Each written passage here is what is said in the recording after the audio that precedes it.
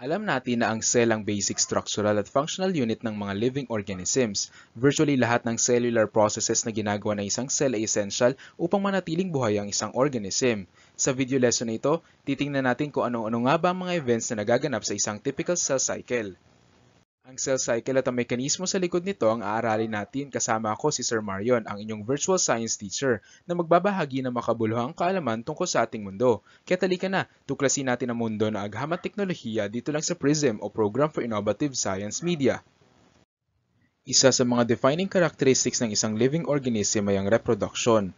Ito ang mekanismo sa likod ng continuity of life ng isang organism dahil ang reproduction ay ang proseso ng pagbuo ng bagong organism mula sa isang existing organism. Isang mahalagang aspeto ng reproduction ay kung paano nakakapag-reproduce ang isang cell. Ang mga cell ay nakakapag-reproduce sa pamamagitan ng cell division. Ang cell division ay isa lamang na bahagi ng isa pang mas malaking cellular process na tinatawag nating cell cycle. Ang cell cycle ay binubuo ng isang series ng mga events mula sa isang cell division hanggang sa completion ng sumunod na cell division.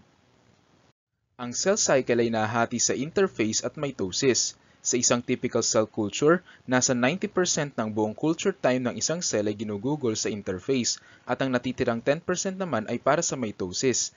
Sa video lesson na ito, pagtutuunan natin ng pansin ang mga kaganapan sa unang bahagi ng cell cycle, ang interphase.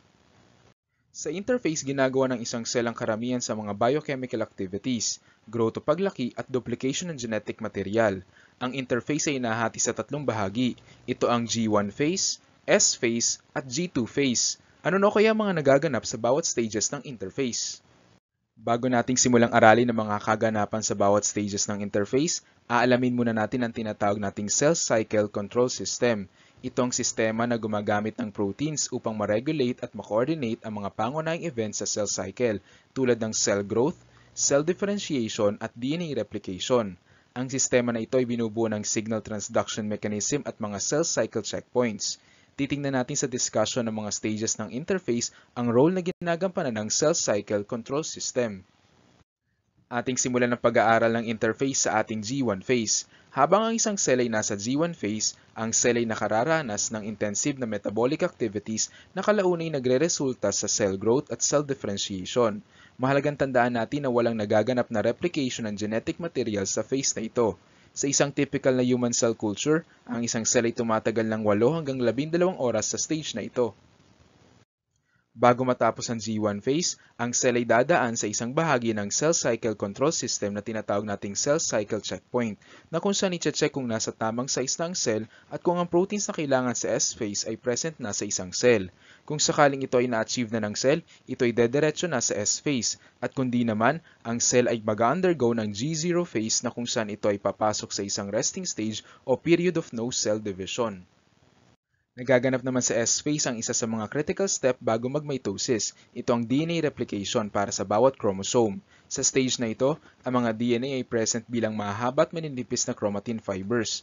Matapos ang DNA replication, ang bawat chromatin fibers ay binubuo na ng dalawang sister chromatids na parehong may copy ng DNA. Sa isang typical human cell culture, ang isang cell ay tumatagal ng 6 hanggang 8 oras sa stage na ito. Matapos ang S-phase, ang cell ay mag-undergo muli ng isang growing stage na tinatawag nating G2 phase. Ang isang cell sa isang typical human cell culture ay maaaring magtagal ng 4 hours sa stage na ito. Sa dulong bahagi ng G2, ang volume ng isang cell ay dodoble. Ang DNA ay replicated at ang cell ay handa nang mag-undergo ng mitosis kung ito ipapasa sa DNA synthesis checkpoint. Sa DNA synthesis checkpoint, aalamin natin kung ang DNA ay na-replicate na ng tama, at kung ang cell size ng ating cell ay tama na rin for cell division. At kung sakali na ang DNA replication ay walang mali, maaari na itong dumiretso sa ating mitosis. Ang panghuling checkpoint na pagdadaanan ng ating cell ay sa bandang gitna ng ating mitosis upang matiyak kung nakadikit nga ba sa chromosome ang mga spindle fibers. Para sa review, mahalagang tandaan natin na ang cell cycle ay binubuo ng isang series ng events mula sa isang cell division hanggang sa completion ng susunod pang cell division. Ang cell cycle ay nahati sa dalawang stages, ang interphase at mitosis. Ang interphase ay binubuo ng tatlong stages, ito ang G1, S at G2 phases. At panghuli, sa interphase, nagaganap ang cell growth, cell differentiation at DNA replication. Muli, Ako nga pala si Sir Mario ng inyong virtual science teacher at samahan niyo ako muli sa